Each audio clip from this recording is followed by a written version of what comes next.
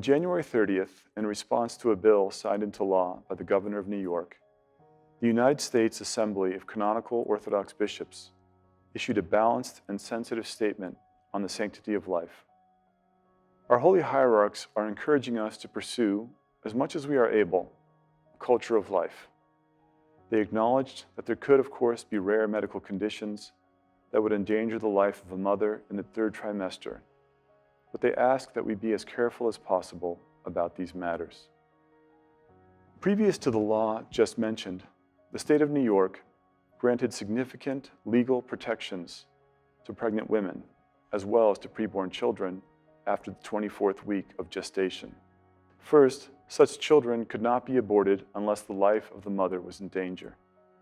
Second, a person who purposely struck a heavily pregnant woman in the stomach in order to cause a miscarriage was liable for the felony of attempted abortion. Third, a person who murdered a woman who was more than 6 months pregnant was liable for the crime of double homicide.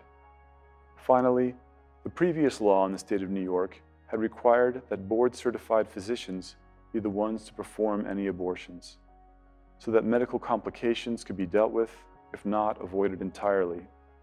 It also implied that children who survived an abortion procedure would be treated the same as any living child should. Legal experts are saying that the New York law just passed was designed to remove all of these protections. Not only children, but also women, and in particular pregnant women, are placed in serious danger by such a law. Moreover, the New York law allows women to abort a baby after 6 months if the fetus is not judged to be viable.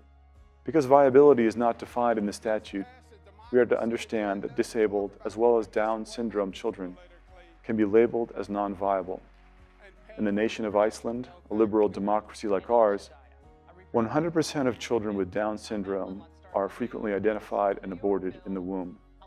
In the US nationwide, the annual rate has risen to almost 70%.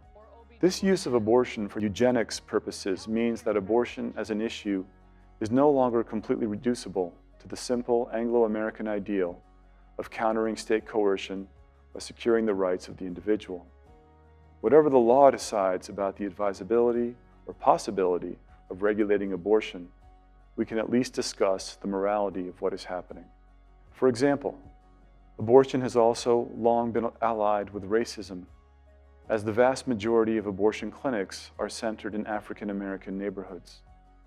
Can we Greek Orthodox celebrate Archbishop Iakavos' march with Martin Luther King on Monday, and then ignore the racial aspect of American abortion on Tuesday? Abortionists nationwide are also thought to be the unwitting accomplices to the rape or statutory rape of young women. For when girls as young as 13 are entering an abortion facility, their sexual partners are often over, sometimes well over the age of 18, and abortion is a way to destroy the evidence of their abuse. Abortion, of course, is also a global issue. Shockingly, in more than a dozen countries, abortion very often takes the form of sex-selective abortion, or SSA. In India, China, Pakistan, South Korea, and several other countries, families so much prefer sons over daughters that girl babies are routinely eliminated in the womb.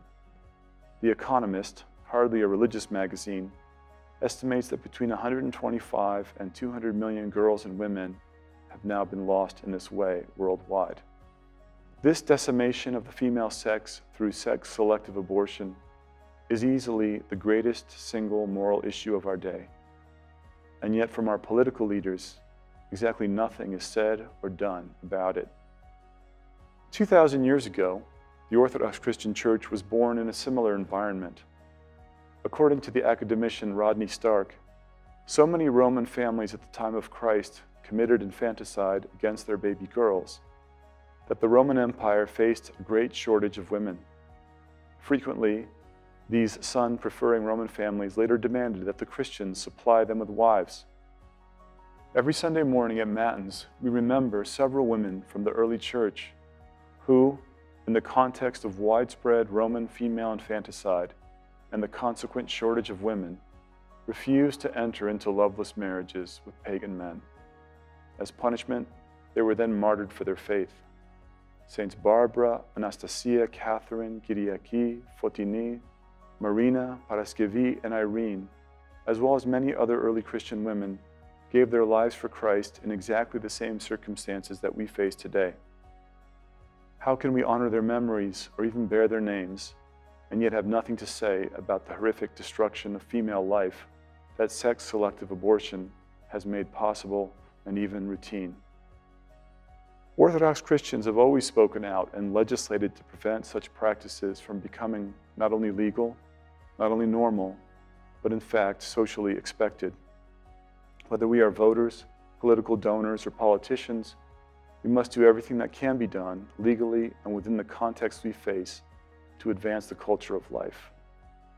Certainly no law about abortion can capture every medical nuance or personal difficulty, but it seems to many that the recent New York law doesn't even try. Scientifically speaking, a new human life begins at conception. Scientifically speaking, abortion takes a human life. Anyone can see that the use of abortion for eugenic purposes, or as an expression of misogyny, or for almost any other purpose but to protect the life of the mother, is morally problematic, if not outright wrong. The question is not, therefore, whether religion should intrude into politics, but whether our politicians can sacrifice the ideologies they hold so religiously long enough to act in accord with basic science and basic human dignity. As Orthodox Christians, we do not have to believe that abortion should always be illegal, but we do have to believe that abortion is almost always wrong, and indeed usually a great wrong. And we have an obligation to work through law, public policy, culture, and acts of charity to render abortion as rare as possible for the sake of children, mothers, fathers, and indeed all of us, while also holding out the possibility of forgiveness and reconciliation.